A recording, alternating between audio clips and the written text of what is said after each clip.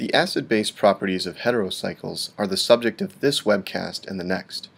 By the end of these two webcasts, you should have the ability to rationalize the differences in pKa between a variety of heterocycles. We'll see that pKa differences between heterocycles result from three factors: the hybridization of lone pairs, the nature of substituents attached to the ring system, and resonance delocalization in charged heterocycles.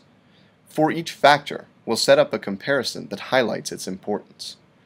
Let's begin with hybridization. Here you see pyridine and its fully saturated relative, piperidine. Acid-base equilibria for both compounds are shown. We can see from the pKa's given underneath each equilibrium that pyridine is significantly more acidic than piperidine. Why is this the case? One way to rationalize this pKa difference is to consider the hybridization of the lone pairs in each neutral conjugate base. Recall that the amount of S character present in an atomic hybrid is related to its stability. Orbitals containing more S character are more stable. We can calculate S character for each of the three types of hybrid orbitals by calculating the percentage of the hybrid that is derived from an atomic S orbital. Those percentages are listed here. We should also note that as the percentage of S goes up, both anion and lone pair stability also go up. On the other hand, the stability of the corresponding conjugate acids decreases as the amount of S character increases.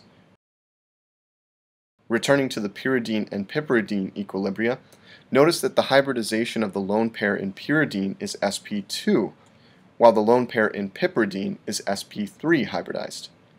Thus, we would expect pyridine to be less basic and more acidic than piperidine. The pKa's bear this out. Notice that this observation runs counter to what we would expect based on resonance delocalization. Despite the extra resonance in the conjugate acid of pyridine, it is less basic than piperidine.